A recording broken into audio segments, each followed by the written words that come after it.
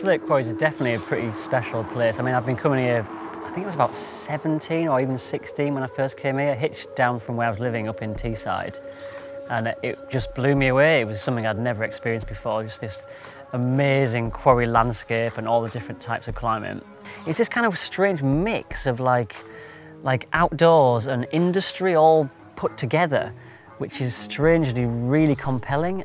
With a route like Mau Mau, I was really excited to get on it. As soon as I saw it from the top of the quarry, I was really excited to get on it. The holds are big, the line's really cool. Things turned out slightly different when I actually got on the route, but in terms of the line itself, it is beautiful. I can remember climbing the Mau Mau, definitely. It was a big route at the time. It was actually given E5 6A at the time, so E5 was, it's a big number. It really appealed to me to try this because it was known as being relatively safe, but hard, physical, pumpy. Just standing beneath it was just awe-inspiring, and actually knowing I was going to try it, it's quite intimidating. This could be entertaining. I grew up as a competition climber. I'm 7 years old, from a very long time. It was always indoors, it was competition, it was safe, there was crash mats. And as I've got older as a climber and experienced more areas of climbing different rock, I've been introduced to different forms of climbing. It's become apparent that I do not want to fall on certain types of climbing. Deep water soloing and trad being the two main culprits. Like, falling is just not an option in my head, and I will do anything to not fall. No, I can't. Just don't feel good on it at all.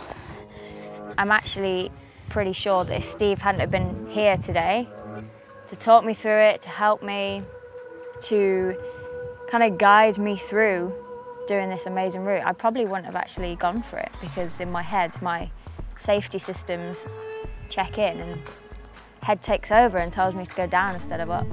It was really good going back with Leah to climb it, because it was kind of reliving my experience. You know, it was all new to her, the whole Slate experience, and she was standing beneath it and looking up thinking, wow, this looks really amazing, but it looks really hard, just like I felt. You know, I could really appreciate what she was going through.